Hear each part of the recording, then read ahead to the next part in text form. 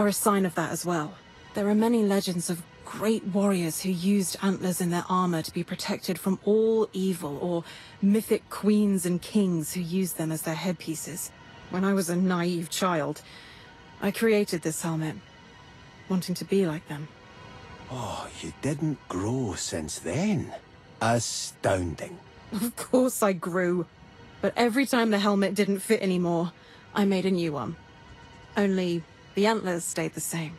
You know, that is really cute, and not something to be embarrassed about. Why do you think I always wear my scarf?